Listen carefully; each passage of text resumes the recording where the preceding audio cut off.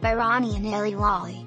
The pressure was on Carlo Ancelotti's side ahead of Saturday night's game against Valencia. They were going into it on the back of a 1-0 defeat against Getafe in their previous La Liga fixture. Facing the pressure at Santiago Bernabeu with around 40,000 fans in attendance, Real showed complete dominance within the first 30 minutes of the game, creating chances and dominating possession. Despite this, they were unable to break the deadlock until the 43rd minute, when Casemiro was taken down in the box and a penalty was awarded.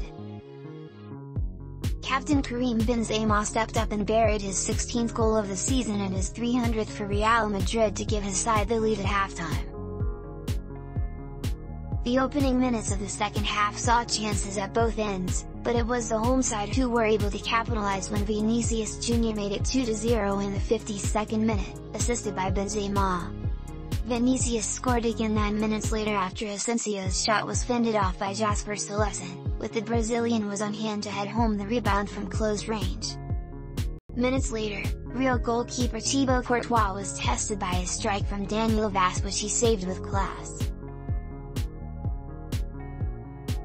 Valencia were awarded a penalty late in the game, and though Goncalo Guedes' spot kick was palmed away by Courtois, the Portuguese striker turned home the rebound. In the 88th minute, just before he was replaced by Isco, Benzema secured the 3 points, scoring his second of the night after a quick, smooth setup from Dani, Ceballos and Ferland Mendy. Los Blancos will be back in action on Wednesday where they will face rivals FC Barcelona in an El Clasico clash in the semi-final of the Supercopa de Espana.